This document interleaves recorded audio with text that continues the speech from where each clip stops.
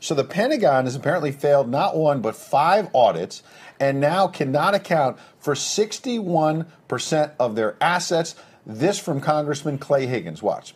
Or maybe it's a minor error. Maybe it's a minor error. They make adjustments. They have another audit. They fail that audit. Does the bank change course? Say, well, you tried. We're going to give you money. Can they get money, Mr. Mansfield? No. They cannot. We're not. Thank you for your candor. Here's the problem with this bank. We don't even have the money. We're giving you $1 trillion a year almost now.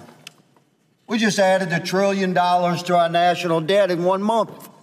Can any of you gentlemen promise in the near future a clean audit? Mr. Tenaglia?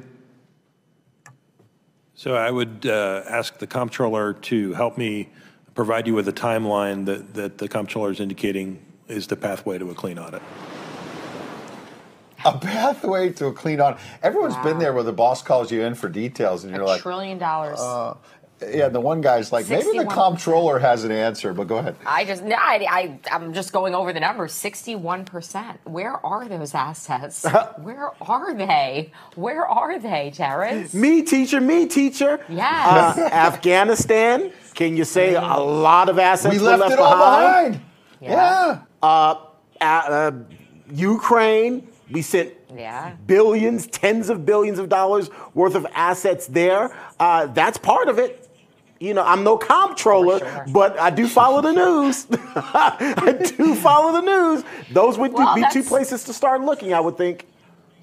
That's well ahead of, representatives in Congress on the Democrat side, as we saw earlier. We started the show with Democrats who don't watch the news and don't know that the cocaine investigation at the White House is over. They don't know. They don't even read the newspaper anymore. And so why would the Pentagon try to keep track of all these weapons and whatnot? And I think Congressman Higgins was right. He's saying, we're the bank. It's everyone in our audience. And we have no money. So and we're giving you $1 trillion a year. We're over $30 trillion in debt, you're right, to your point, to his point.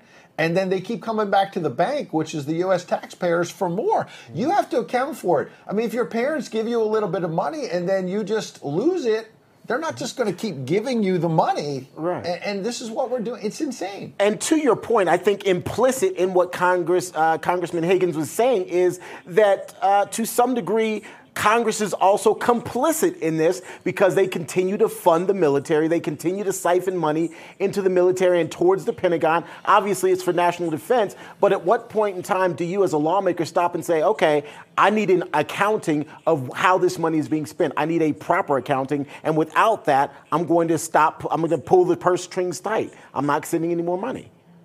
Yeah. Yeah, I mean, you would think it would have happened already. This is unbelievable. 5 audits. 5 audits. Well, and Donald Trump talks about it at the rallies about the first point you made about Afghanistan, right? How stupid it was. He calls it stupid that we spent billions of dollars on these weapons.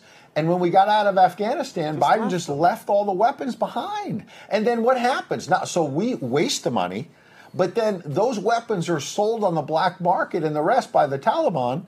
And those weapons paid for by U.S. taxpayers could be used by terrorists and others to come after us and our allies. Yeah, stupid's such a simple word for like this huge, complicated problem of just idiocy.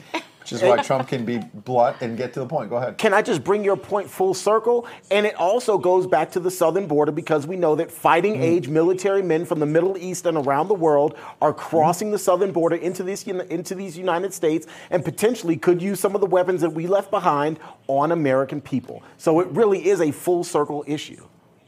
Great point. You're absolutely right. And we got it right there. No accountability. And that's why people are pretty upset.